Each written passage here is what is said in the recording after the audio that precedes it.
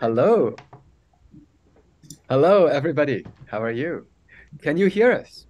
Well, I think you can see us. At least that seems to be what we can see here. And so, yes, of course, please go ahead and type into the chat. What you'll probably notice here is that we're using a system called Chat Relay. And if you're new to our live streams, this is how we communicate with the audience as we keep going.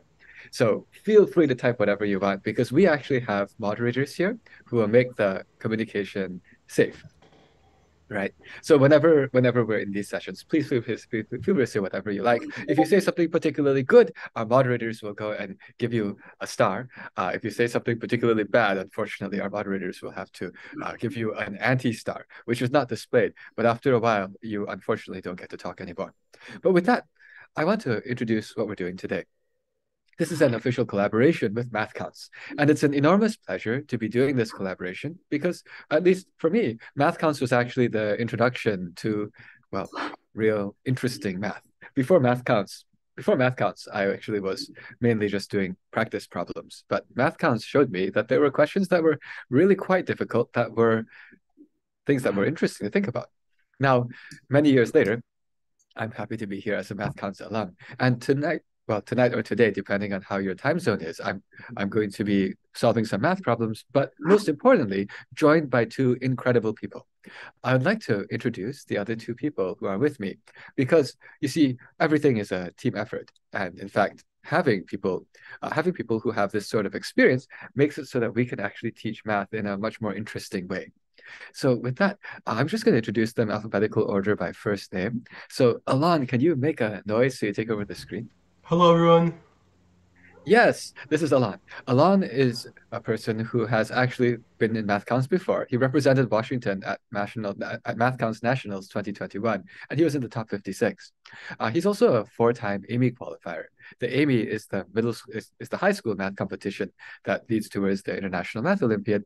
And he also doesn't only do math, he also plays snare drum in his school marching band. And I'd also like to introduce my other co-host, Elena. Hello. Yes, Elena is also fantastic. She actually is involved in MathCounts as a coach. In fact, this is her third year coaching her local MathCounts team. And I actually first got to know her because she did the high school math competitions and went all the way to MOP, which is the summer camp where we bring about 60 strong US math students every single summer. So she is not only a math person, though, she also has a sense of humor. She tells me she likes the color yellow, but only when it's sunny outside. I guess right here where I am in California, it is sunny outside. Although where I was in Pittsburgh yesterday, I'm not sure if it was sunny. With that, we're going to go ahead and dive into some problems. What we're going to do here is this is a live solve. And live solve means that we actually intentionally have not looked at these problems before. Now, that means that we might make mistakes here and there. If that happens, please have some fun. Please have some fun with us. And at the same time, you'll also notice while we're doing that, you'll see how we go about thinking about solving the question the first time we see it. So that's actually why intentionally we are trying to do these questions without having seen them before. All right, let's go ahead and get started. I'll do the first question. Let's see if I can have any luck with this.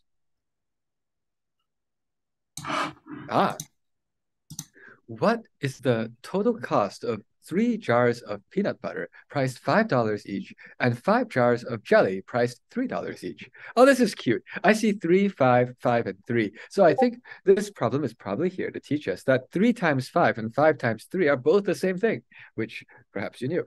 So, but if I have the 3 jars of peanut butter priced $5 each, that's 3 times $5.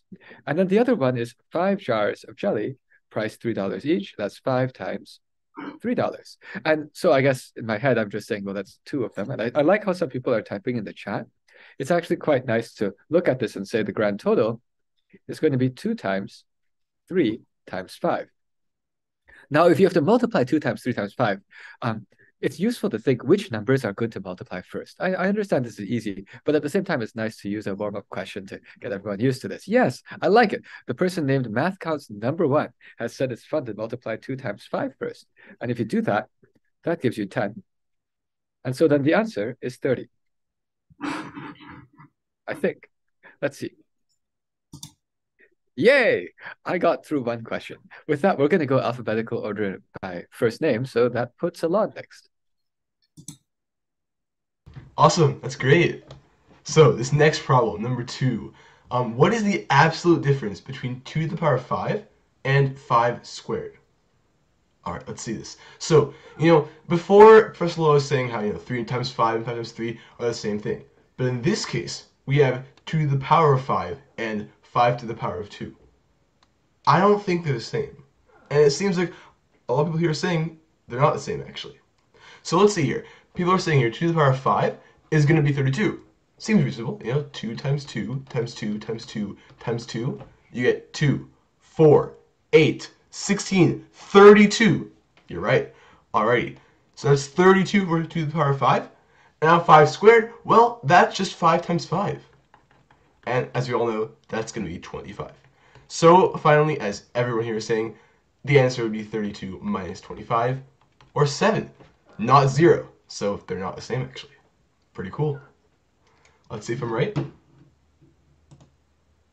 I am right. Awesome. I think I'll hand it off to Elena now. So here is the next problem. What is the value of the expression 1/5 plus 11/15? Express your answer as a common fraction. I think we are staying pretty thematically consistent. We are seeing the return of the 3 and 5. So one might notice that when we try to add 1/5 and 11/15, they don't have the same denominator yet. So that makes it difficult to add them. So what we want to do is we want to bring them to a common denominator. And one thing you might notice is that 5 and 15 have a common factor, which is 5. So we can simply multiply the numerator and denominator of the first fraction by 3, and this should bring us to a common denominator. In this way, we have 3 over 15 plus 11 over 15 is equal to 14 over 15.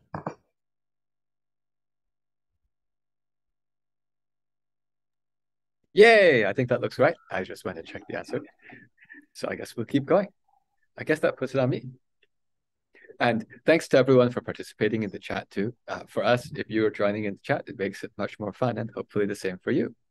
All right. Bob has $50 in his pocket when he sets off for the movie theater. After he pays $10 for a ticket, $8 for popcorn, and $7 for soda, how much money does Bob have left in his pocket? This sounds like subtraction. So it looks like I need to know how much was spent in total. And we have to remember to subtract that from 50. So how much was spent? Well, there was a 10, an 8, and a 7. Okay. How to add these numbers? Well, I saw some people are already talking about how you solve this with subtraction. And indeed, you need to take 50 minus all of this. And if I look at these, I'll just tell you what I usually do. To me, I personally find 10 to be easy to add at the end. So I do the hard one first. Everyone's different, but I'll do the 8 plus 7, that gets 15. And then plus 10 is 25. And then how much is left over is just 50 minus 25, which is 25. So perhaps MathCounts was trying to use this to help us remember that 25 plus 25 is 50. So I see a lot of people are also saying the answer is 25, so I hope it's right. It is. On to you, Alan. Yeah, awesome. Alrighty, so first geometry of the test, guys. Awesome. So we have this right triangle here. It has legs of length 5 centimeters and 8 centimeters. And we want to know, what is the area of this triangle? Well, okay, a lot of you guys probably know the formula for this. A equals BH over 2. But let's find out why this is true. So in general, right, we all know how to find the area of rectangles, right? If you have a rectangle and it has lengths A and B, right, it's going to be A times B. Why? You can kind of think of it as each area is like a lot of these small strips of like smaller rectangle, I guess you could say. And as it gets smaller and smaller, you can kind of see as it like becomes A times B, that product A times B. So it's a little bit rough there, but that's the idea behind all this. In this case, though, we want to find the area of a triangle. So how do we find that? Well, if you divide this into not like this, but like this, you get two triangles. Specifically, you get two right triangles, actually, because remember, a rectangle has all right angles. And since you have two of them, they're both the same, that means that the area of each one is going to be just AB over 2. And in this case, A is 8, B is 5, or vice versa, doesn't really matter. And you get that the answer should be 8 times 5 over 2, or 20. Whoa, 20. Yeah, and I think that's the answer. Hopefully I'm right. Oh, wait. There we go. Awesome. 20 centimeters squared. On to you, Amazing. Elena. So our next problem is the figure shows a large square divided into 25 congruent squares. What percent of the figure is shaded? I have recolored the picture slightly because I found the gray a little boring. Colors. So I guess the first thing that kind of trips me up here is we're thinking about like areas, I guess. We want the area of the shaded out of the total area, but we don't have any measurements for things, which is a little scary. But the good thing is that we are being asked for percent. And what percent really is it's a proportion or a ratio. And so while you might be tripped up by thinking we don't have enough information here, actually we do. This is because we can sort of assume a scale.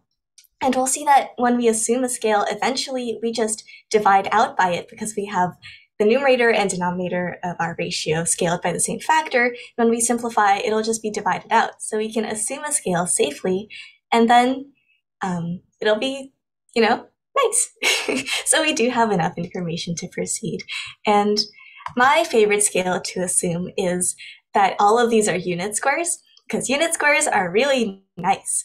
In general, the nicer your numbers are, the easier your math is. And when math is easy, that makes answers much correcter. Like my grammar. So we have 25 unit squares is what we're assuming. And yes, I see confirmation for this. We have 25 unit squares.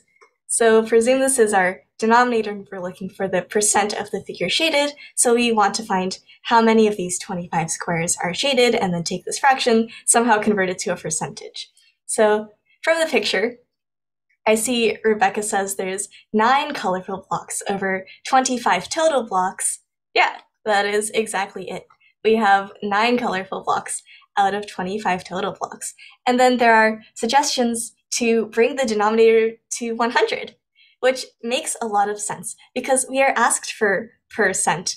And you might know that the root for percent means that it is per 100, where cent means 100. So we want it as a fraction out of 100. That is, Tommy points that out in chat as well. Percent, cent equals 100. Exactly. So you want to bring this to a denominator of 100.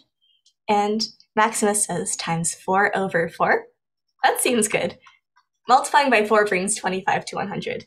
So doing this math out, we have 36 over 100, which I see in chat as well. I think this is correct. Oh, percent. We are almost there, but not quite. Answer forms are very, very important. 36%. Great. I think that's right. At least that's what the answer key says too. Let's keep going. I guess that's me. On the number line shown, the number n is 1/3 of the way from 0 to 6. What is the value of n? Is this a trick question? It looks to me like it's just 1/3 of 6. I think it's 2. I think it's just 1/3 of the way to 6. So, by the way, 1/3 of the way just means that is 6. So this is 1/3 of 6, and 1/3 of 6 is equal to 2. So that would mean that equals 2. Yay! Okay, I think I got that question. Let's go on to 11. Awesome. It was not your question. That's pretty cool. Alrighty. Well, now we have this long word problem. This long, what is the value of 1/2, of 1/3, of 1/4, of 240? Wow, that is a lot of numbers.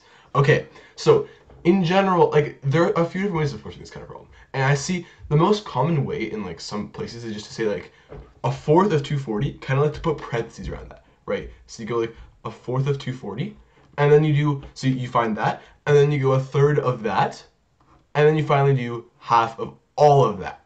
And that is a way of doing it. That is a great way of doing it. But I actually find it might be a little bit easier to do it a different way. And here it is. So, and I see people are saying here in chat already. See, everyone is saying it's multiplication. And what that means is the word of in general means multiplication. You multiply. So when you see the word of, like, I don't know, 1/2 of 36, that would be 1/2 times 36, or 18, right? So in this case, what we do is 1/2 times 1/3, that's a 3, don't worry, it's 3, times 1/4, times 240. As everyone is saying, multiplication is commutative, so you can do it whatever order you want, really. And moreover, these are all fractions, really, so you can cancel things out. You can cross multiply, right? So if you cancel this out with this, you get 240 divided by 4, that's 60, right? 60 divided by 3, that's 20. And finally, 20 divided by 2, that's 10. So the answer should be 10, I think, right? All right, awesome. Let's see it. Ooh, I want to jump in. I just want to jump in because something about this made me think. If you do the 1/2, 1/3, and 1/4 and multiply them first, 2 times 3 times 4 is nice. Oh yeah, it's 4 factorial. It's 24. And Right, so that 240. was just something. Oh, go on. Hold on, you can finish up. Oh, yeah, and 240 divided by 24, as we all know, is 10 because you just have that extra 0. So it's pretty cool. Yeah. Cool. All right, but on to you, Elena, with a nice graph problem. All right. So this next problem is a graph reading problem for the function graphed here. And function just means generally what function means, or in our realm of functions for now, usually function is represented as like f of x equals y. So it's kind of like a machine. You input some x value and it gives you out a y value. So at least in our realm currently, this is how functions work. So for this function graphed here, what is the greatest value of x for which y equals -1? And so what we want to do here is we want to see all of the times that this function intersects y equals -1. And what this means is that f of x equals -1, and then we can look where this is located along the x-axis, and this should give us all possible values of x for which f of x is equal to -1. And so if we just look at this graph here, I think this is y equals -1, this little green line here. And so we can see that there is one value of x here-ish, so I think this is somewhere around x equals -3. And then a second value where it bounces off here, this would be x equals -1. Now, out of these two, which one is the greatest value of x? I see Tommy is suggesting -1 is the greatest out of -1 and -3. And I agree, although this is slightly tricky wording because we might be tempted to see this number 3 here and think 3 is bigger than 1. So -3 is bigger than -1. But this is not how bigness of numbers works. While in magnitude, -3 is greater than -1. In actuality, because it's farther left along the number line, it is farther away from 0 in the negative direction, so it is actually smaller. So I agree with a lot of chat here. Indeed, -1 is the greater x value. And this is kind of an interesting problem. That's a function, a graph of a function. And if you are curious, this is like a really funky function. It has lots of points. And there are many other functions that exist. I think if you look a little bit into algebra, you'll see some more interesting functions. And you can learn about what kind of function this is. Fun. Done. Oh, sorry. Never mind. Okay, let's keep going. I guess I'm next. Oh, if 4n plus 1 equals 250, what is the nearest integer to the value of n? Okay. At first I was like, I wonder if I could do this really fast by just dividing 250 by 4. Because by the way, if 250 was a multiple of 4, then the answer would just be divide and round, because this plus 1 won't make a difference. But 250 is not a multiple of 4. Actually, the way you can know this is that there's a rule for divisibility by 4, which is to look at the last 2 digits. And 50 is not divisible by 4, unfortunately. Okay, so in that case, I have to actually do some work. Well, do more work. So I will say then that means 4n is equal to 249. Oh, maybe this is not that much more work. I think this is pretty not too bad to divide by. Dividing by 4, well, if I just do it, divide by 4, 4 times 6 is 24. And, well, there's a 9 here. 4 times 2 is 8. And I see that the remainder is 1. So that means that if I were to divide it, n is equal to 62 and a quarter. So that means that the answer should be 62, I think. Let's see. Yes. Yeah, awesome. Great. All right, let's go on to this one. We have some weird square roots and fractions. Well, what the heck? Square roots and fractions. You know, I always used to be so scared about those. I had no clue how to handle fractions and square roots. But let's try this out. Okay, so in general, there's a pretty nice like rule to this. And the idea is if you have square root of a over b, it's equal to square root of a over square root of b. Why though? Well, here's the reason. You see, a over b equals a times 1 over b, right? Remember, division is just multiplication, but you're multiplying by the inverse. So it's pretty cool. Now, if you were to square root that left side, right, it's equal to the square root in the right side. So the square root of the right side, we know how to do that. Because remember that you can always split apart multiplication. That's well known. So it's going to be square root of a times the square root of 1 over b. Now that over there, that one's going to be 1 over square root b. So overall, it becomes square root a over square root b. Because it becomes square root of a times 1 over square root b. So you're kind of like taking it out, sort of, right?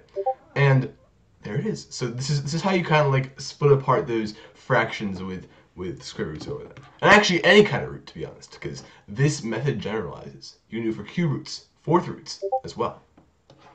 Now, if we go back to the original problem here, right, square root of 1 over 4 is going to be square root of 1 divided by square root of 4.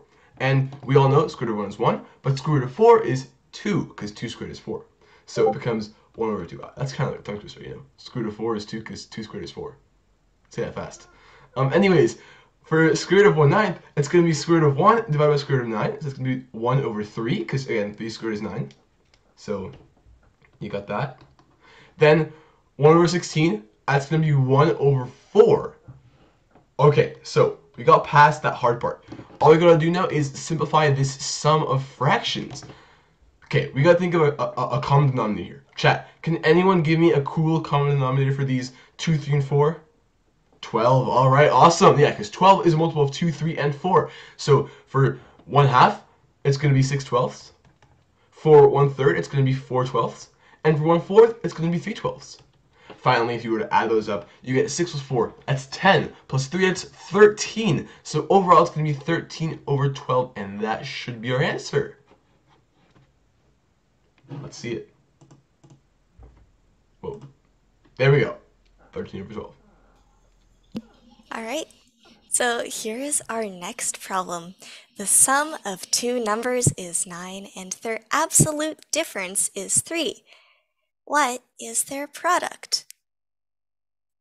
Okay, this is an interesting question because I think I see maybe 2 ways to do this question. See, whenever I think of sums and products, what I think of is perfect squares. Because when you take the square of a plus b, then you get a squared plus 2ab plus b squared. And this has a product in it. And so the 2 ways I see to do this one.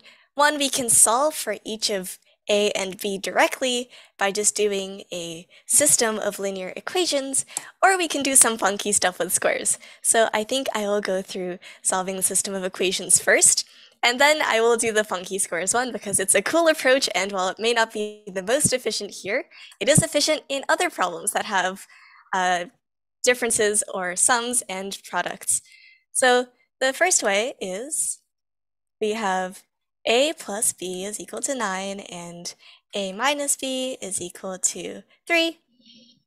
And, well, I guess we can solve this.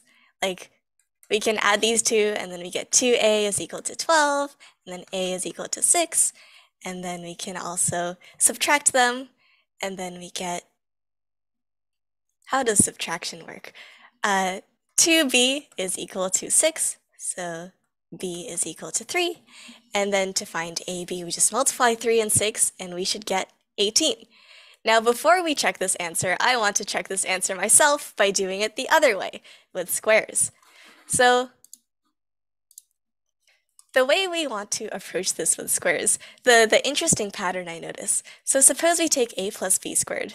We know that this gets us a squared plus 2ab plus b squared. And we can get this just by foiling, right? So a times a plus a times b plus b times a plus b squared gets us this. Now, if we take the difference of two numbers and square this, we get a squared minus 2ab plus b squared. Now, this is pretty cool because we have two very similar expressions, but just the sign on the products is different. And what this means is that we can just subtract them from each other and then we'll isolate the products. And what's even cooler about this is not only do we cancel out these annoying terms on the right-hand side, but we have all of the information for the left-hand side. So if I remember correctly, and chat, please tell me if I'm incorrect, this is 81 or 9 squared, and this is 3 squared or 9. And so when we subtract this from here, we should have... Straight lines are really hard. If we subtract 9 from 81, this should be 72, is equal to, stuff is equal to a squared minus a squared is 0. 2ab minus negative 2ab is positive 4ab, and then b squared minus b squared is equal to 0. So we get 72 is equal to 4ab. This gets us the same answer of ab is equal to 18. Now, this seems a little bit long for this problem, but it's really, really nice because if the numbers we were working with were maybe a little bit uglier, sometimes we have square roots instead of integers or other such things. It might be difficult to manipulate for the numbers directly, and it is easier to find some nice way to work with the expressions. Often squaring with square roots is very nice to get a nicer number for the product. Yeah, I like that. Actually, I really like that you did it this other way as well because it's also very clever. I just will share one thing. When I saw Elena going that way, I was like, oh, that's cool. You're gonna subtract them, and then it occurred to me that if you take 81 minus 9, I mean, Elena somehow was like, yes, it's 72. That's too big of a number for me to deal with. So I was just like, that's 9 times 9 minus 9 times 1, so that's 9 times 8. If you see that, then you divide by 4. It's a little bit easier. But in any case, this was great. I've also just realized, did my camera just freeze? Yeah, you're kind of running. Wow, I'm going fast. In that case, let's do this. I think I need to restart my OBS. So, well, that's the technology we're using. Alon, can you jump ahead of me, and I'll come back and take the next one? Oh yeah, for sure. I'll do that right now. Yeah. Okay, so we're gonna change plans a little bit here. Problem 13. Of the fish in Ari's aquarium, 1/2 are red, 1/4 are blue, and 1/8 are black. The remaining 4 fish are yellow. Given that all the fish are a single color, how many fish are in Ari's aquarium? Wow. Okay. So let's say we have X fish, right? Because we want to find the number of fish. So we're gonna let there be X fish. Okay. So of those, we have 1/2 of them are red, 1/4 of them are blue, and 1/8 of them are black. So I'm just gonna write that out. Red, blue. Actually, let me put this in like the actual color.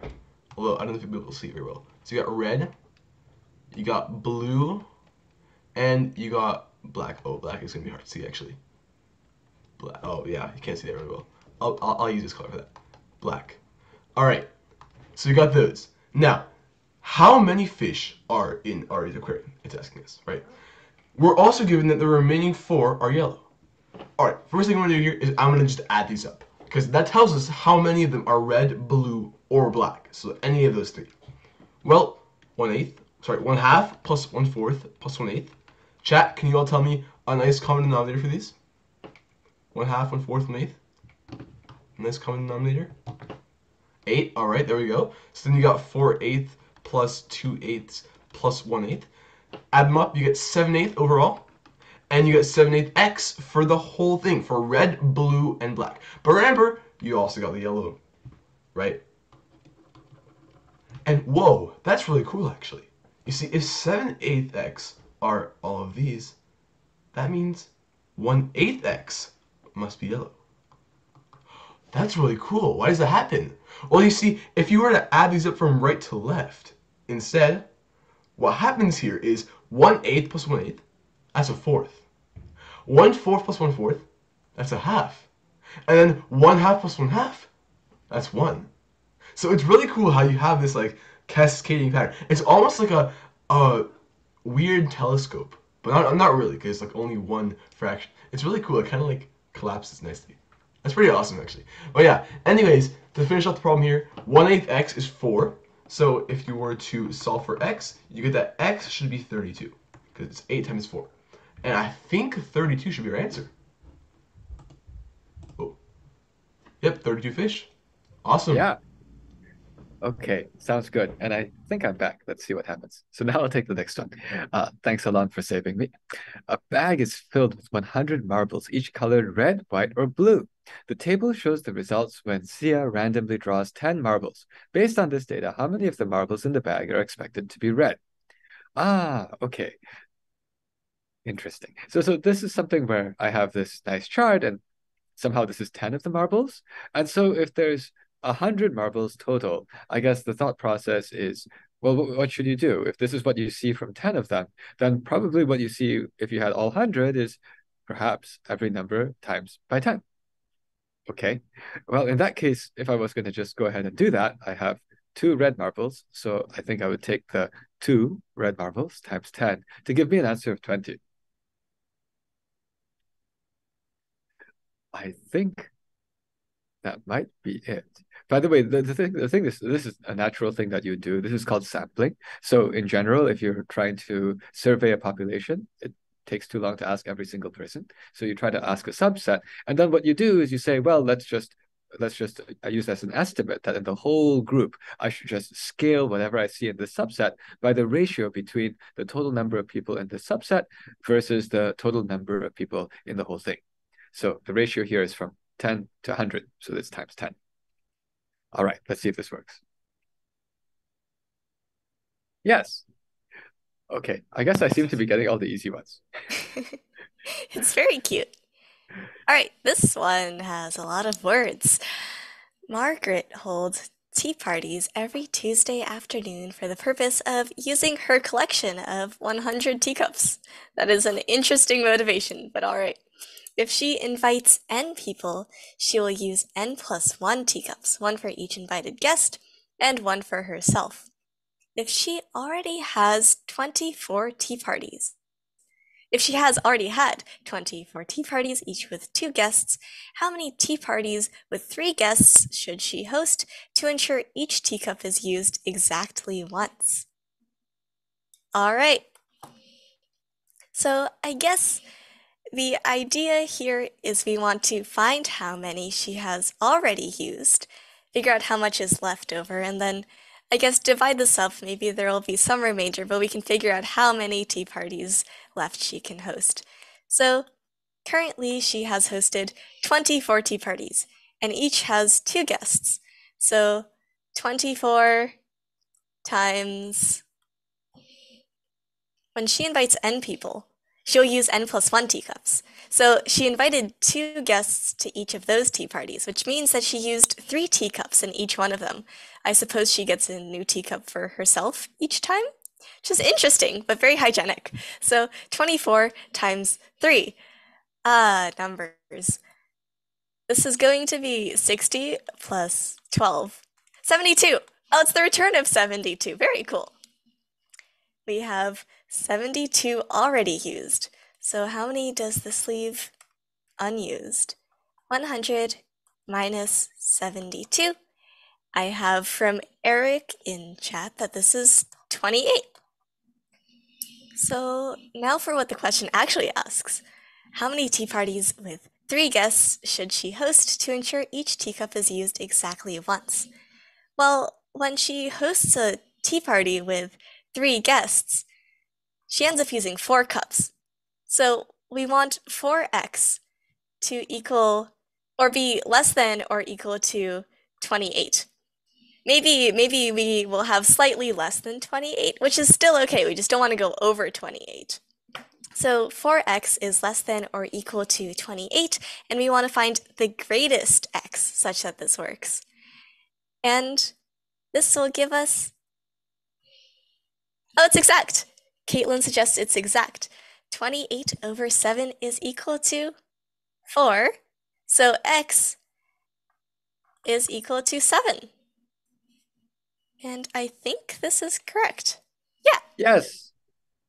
It's good. Okay, that's cute. And I actually want to say thanks to everyone for participating in the chat. It actually makes it more fun for us and hopefully for all of you.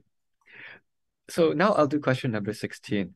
And actually, when we were planning this live solve, we somehow assumed that it would take the hour to do 16 questions. It looks like we are going to end up having extra time, but that's okay, because I'll say that any of the extra time that we have, if people have random questions and answers for any of us, we're very happy to take them. It could be about anything, like math counts, math competitions, or anything. And I see that Alicia says, yay. So that means that hopefully people will enjoy that part too. All right, what's this? What? So many words. Okay, finally I have to do something where there's lots of words. Evan gets stuck in an elevator. That sounds terrible. At 12:11 a.m., the elevator repair company dispatches a technician who is 75 miles away. What? Why is the technician so far away? Anyway, the technician drives at an average speed of 50 miles per hour. And after arriving, it takes 10 minutes to enter the building and then an additional 7 minutes to unlock the elevator. At what time is Evan released from the elevator? Okay. I guess the part that I have to do some work for is the 75 miles away. Like when you have all these word problems, you got to be like, what in the world's going on? So this is 75 miles away, and there's an average speed of 50 miles an hour. So in that case, I will use that to figure out how many hours it took to get for the technician to drive. So the drive time is going to be, you take the distance divided by the speed. Right, so distance divided by speed, that'll be 75 as the distance. The speed is 50. And you need to be careful. This is not minutes. Everything else is measured in minutes. That is the one tricky thing inside this question. And so that is hours, which if I want to convert into minutes, or actually, I don't think I need to convert into minutes because it's talking about time anyway. So this is, but the thing is, can anyone turn this into a mixed number just so that I'm not the only one talking? If I have 75 over 50, what is that as a mixed number? Because that's how I'll think of it. Yes, thank you to all these people who started answering. It's 1.5 hours. Okay, well, in that case, oh, wow, chat is so lively. Good job, guys. So then that means if you start at 12:11 a.m., then by the time the driving is done, what time is it? You can please tell me in the chat. So after driving is done, the time is 1.5 hours later. So that's 1:41 a.m. Let me draw that colon in a nicer way. 1:41 a.m. And then finally, there's another 10 minutes to enter the building and 7 more minutes to unlock the elevator. So I need to add 17. And if I add 17, then eventually I get to 1:58 a.m.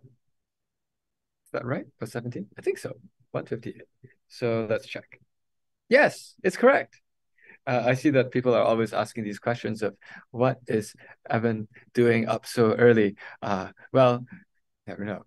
But I'll say, actually, I was up pretty early last night because I just flew to San Francisco last night. So I got here at like 1 a.m. In any case. Okay. That's a long time to get stuck in the elevator. Let's do random Q&A now. There's three of us here. We've all done math contests. The people have random questions that they want to ask, and we'll jump into them. Ooh, I'm excited. That's pretty awesome. I also just realized that it's 12 a.m., so I thought it was noon, and I realized, oh no, it's midnight. This is really unfortunate for Evan and It for the really technician. is. It really is. Yes. Maybe that's why the technician was so far away. Yeah.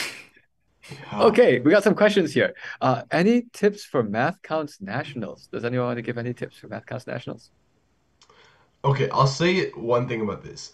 So I qualified for Mexican Nationals like when I was in eighth grade year, and I'm from like a pretty competitive state. So like Washington is pretty like lots of people who want to do it, and in general, like it requires a lot of skill, obviously, but at that like high of a like quantity of people who are doing it, there's a lot of luck involved too.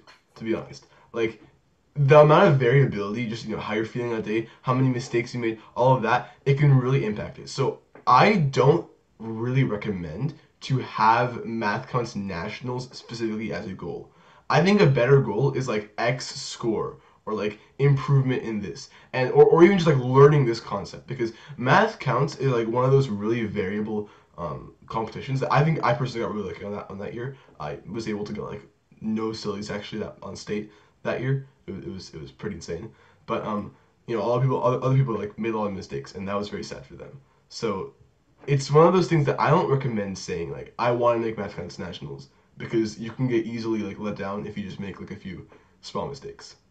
But if you do want to, you're gonna have to do like a lot of prep just for math counts because that stuff is like really fast and like, a lot of stuff. But again, it depends on like where you're from as well, because some states are like less competitive than other states.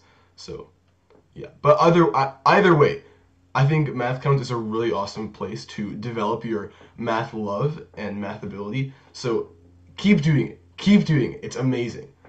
Just I recommend to have in mind what your goals are and maybe adjust accordingly to make it be more of a goal that you can achieve with not like without taking into account other people's achievements as well. A goal that you can achieve on your like by yourself, if that makes sense. To add on to this a little bit, it also depends on, you should consider where you're at now when thinking about your math counts journey. So there are like multiple stages, I guess, to math counts, or like multiple aspects in which one can improve. So generally, for most people when they start out, there's a lot of stuff to learn in just the basics. So this is what, for example, Daily Challenge does very well, is covering essentially just the core concepts of each idea. And what MathCounts does that is quite special in terms of middle school math is that it has very quirky problems. So you come across combinatorics and number theory and fancy geometry that you would not come across in normal school. And so if you have not really encountered this yet, it's the most beneficial thing is to look into these concepts, take courses, really get a good and solid understanding of the fundamentals. And then after this, there are a couple alleys in which you can go.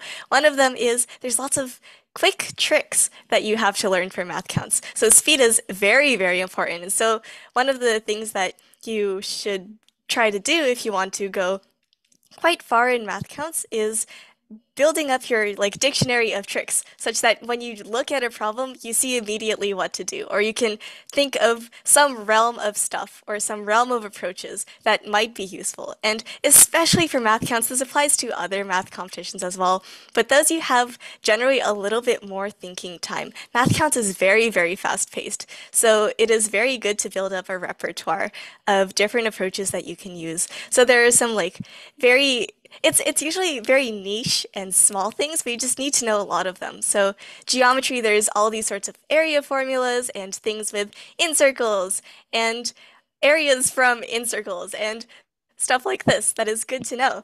Or quick computational tricks are also very helpful.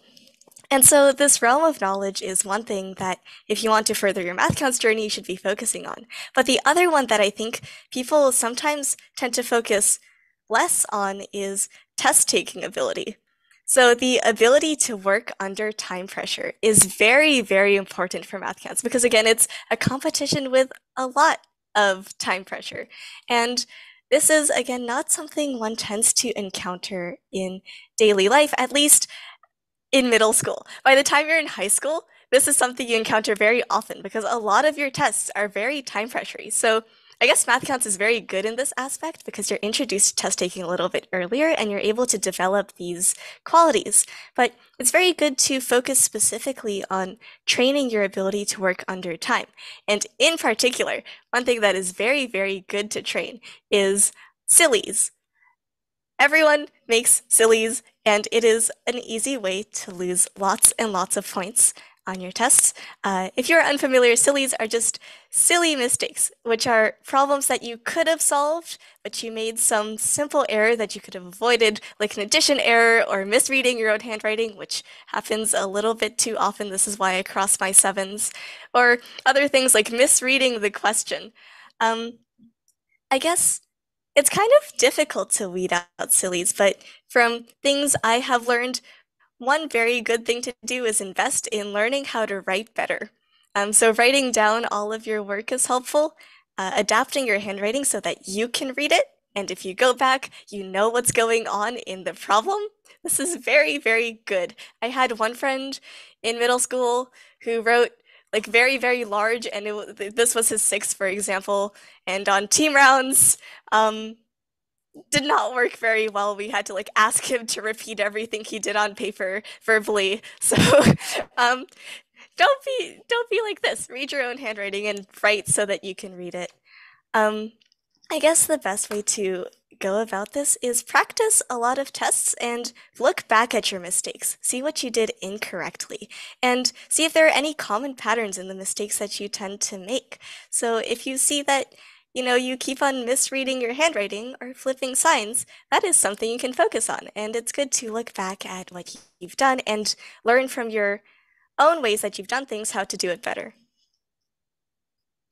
Great, yeah. And that was, by the way, amazing. Like, there were so many gems there. I think that advice was fantastic. Thank you so much, Elena. But now I want to answer a question that Tommy asked earlier, which can be paraphrased as how to speed, like using Elena's grammar. So, how to speed. There are like many tips for this. And like the way I look at this, there are two categories of improving your speed. There's the small things, which is like, just getting faster competition and, those tiny tricks. And then there's bigger scale things. And, a lot of people look at these like smaller scale things. Like, I don't know, they do a lot of for the win. If you know what that is from like, art problem solving, they do like a lot of that. They, do these massive like multiplication tables where they memorize lots of perfect squares, lots of factorials, etc. And that kind of stuff, it's important. Right? If you want to be really fast, if you want to, if you see like, nationals countdown around, if you want to be that fast, yeah, that is pretty important. But I think another huge aspect that is somewhat neglected in a lot of cases is the bigger issues, which is kind of like pattern recognition in general, right? Because if you focus on just the small things, right, you'll be able to solve those like fast one trick things instantly, right? But there's a lot of questions that are not just like that. Like that have these patterns and these more subtle things that you can solve fast if you know these more advanced tricks and if you know like these bigger, like more conceptual frameworks. An example of this is telescoping. Telescoping. What is that? There's actually a whole lesson in this in Daily Challenge, so I won't go too in depth into this. But the idea is if you have like certain fractions, they can cancel out very nicely if you split them apart nicely. Now, these fractions, if you were to add them up, it would take you a long time. Because for a lot of them, right, there's either like, 6 really like ugly fractions that look completely unrelated, or just 100 fractions that you have to find a pattern because if you don't, it's going to take you like hours to solve, right? But people who know these things, who know how to look at the problems differently, they will be able to solve the problem much faster and much more accurately. And so it's kind of this like bigger rule in general of like kind of like motivation and being productive. It's called the 80-20 rule, the 80/20 rule.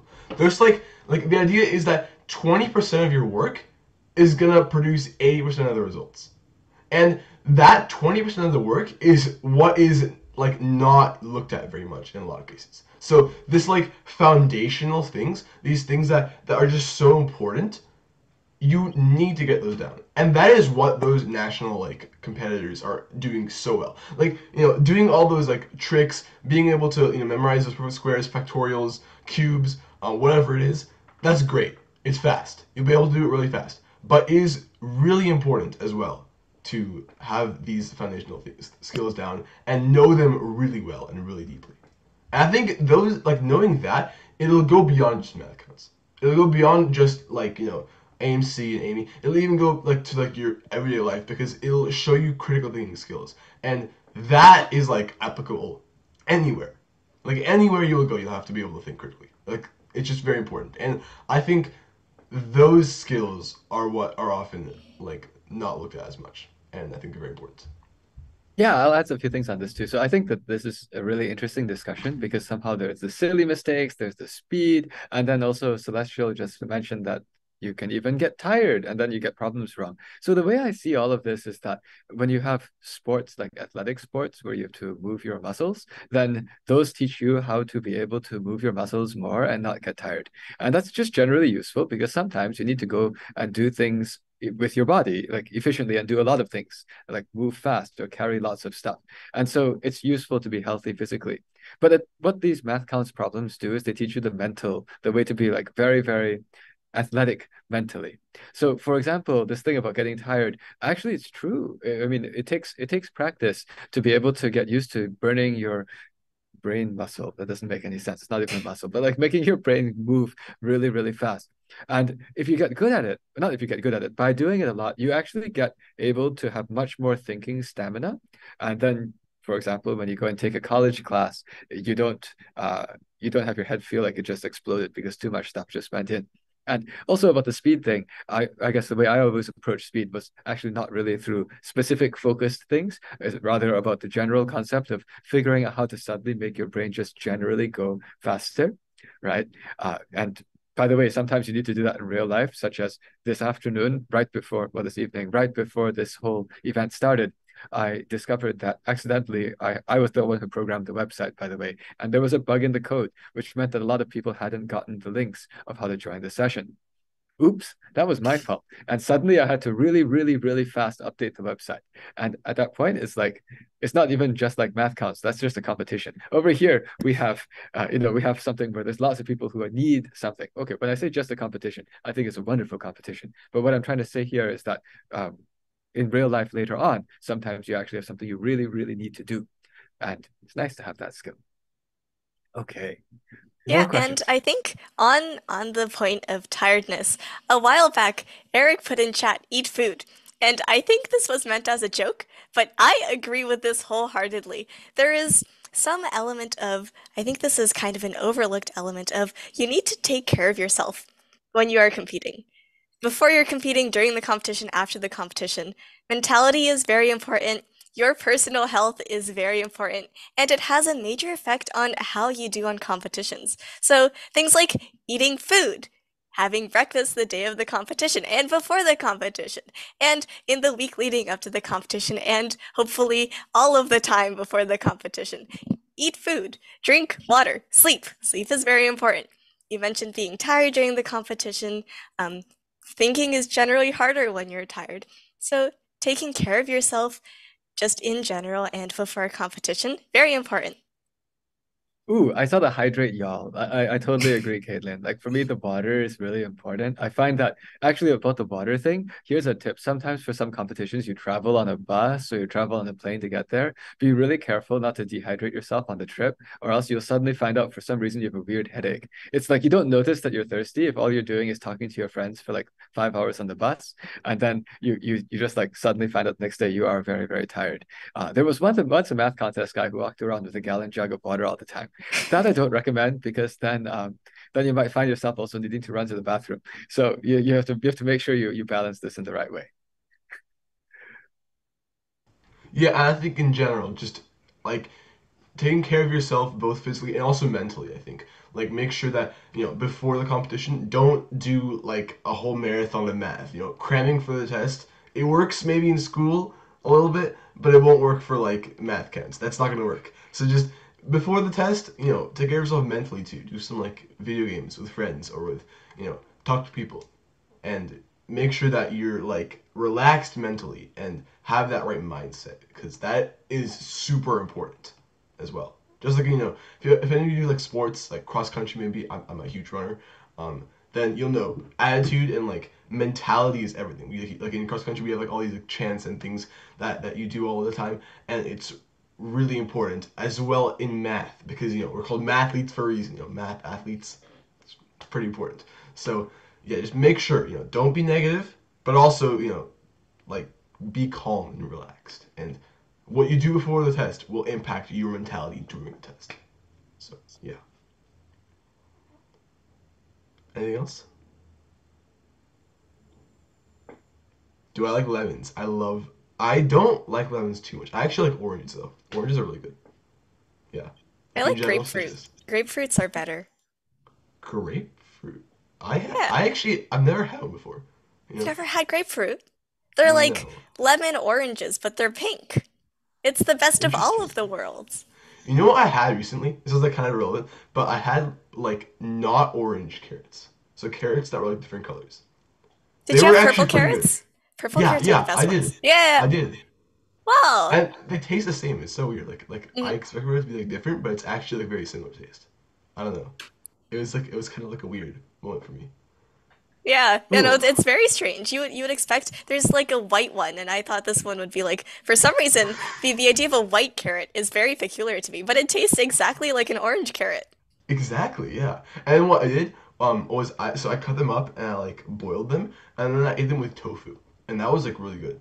So it looked kind of like like the white ones and like the purple ones look kind of like onions and stuff, but they actually taste different. And so it was pretty cool. It was like a weird like, my eyes and my tongue didn't agree. And it was kind of interesting.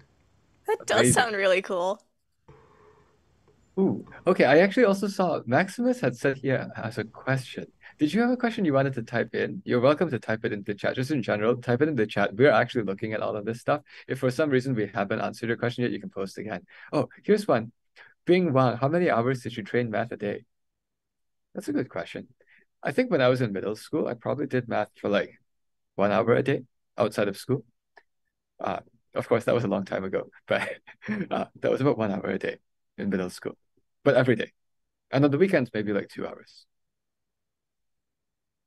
I think this at a time. varies drastically between people. Like, there is not a set number of hours you need to hit to be able to do something. Like, there is no criteria. There's definitely no one fit all. It is, I think, more about what kinds of resources you're looking at and your I guess okay, so I guess one of the things that makes the hours question a little bit difficult is it matters what you're practicing and there are many variable factors as well as for like how many hours it takes you to absorb the same amount of knowledge as someone else. So I think generally like the hours question is very interesting, but everyone has different answers, and I would not suggest comparing the number of hours you do to the number of hours someone else does. Like, it is interesting information to know, how much time someone spends on math instead of having a life or something. Um, but don't compare yourself by number of hours. And I actually wanted to emphasize the have a life part because, you know, a lot of people like, they think, math is everything. And that's great. Math is amazing. I love math. I don't know about you guys, like, huge shocker here, but I love math. But it's also important to do things outside of math too because, like, unless if you're going to become like a genius mathematician, chances are you're also going to be doing other things in your life. And it is pretty important to, diversify in general. And you'll see that also the top math people are also like good at other things because math is awesome, but there are also other awesome things in this world. And I think just keeping like narrow is not a good thing. You want to diversify. You want to like do lots of cool things because in the end, there are like a lot of experiences, a lot of things to do, and yeah, Touch grass. Yeah. Yeah. Yeah, that's pretty good. And also, I actually did see Maximus's question. He asked, do you have to speed through a test? And I'll just say, you should figure out for yourself what is a good speed that you can go through and have maintain control, like your accuracy, while also being able to do things fast. This is something everyone needs to figure out. For example, I know how to speed through a test really, really fast with very bad accuracy. You just write the number one for every answer, and it's very fast. That's like the fastest way to answer all the questions, except that most of them will be wrong. So you have to figure out what to do. Okay, we're down to the last minute, and I guess what I'll do with this last minute is I'll just say these have been very interesting questions. If you liked what you saw, if you liked what we saw, we actually will be coming back again. There are actually more of these live solves coming, and I just put here some QR codes for the next things. We actually, by the way, have a newsletter. If you like the kinds of stuff that you saw here, every 2 weeks we put out a newsletter, and we'll of course be talking about opportunities like this. And also the Math Counts live solves. Well, we can continue with them on that page there. Now I'll also pull this back off of the screen. Just a second. I'll pull this back off the screen because of the fact that I apologize. We actually stopped questions at question 16 today because actually that's all we had prepared in creating this nice clean slide set that we were using. We were pacing this at the pace of about 16 questions for the first hour and 14 questions for the next hour, and so on. We have 3 hours. So if you want to do more questions with us, just come back at the exact same time tomorrow, and then we will be doing more questions together. It'll be a different batch of us, actually. It'll be myself and two other co-hosts. And I will actually say on that one, I'm not 100% sure whether I will be the one doing some of the questions, although I will be making commentary. The reason is because I will be in an airport, quite possibly, flying back to Pittsburgh. But in any case, with that, I want to thank again our two co-hosts who actually make this much more interesting, Alan and Elena. Thank you everyone for coming. Thank you. Bye, everyone. Bye-bye. Bye-bye.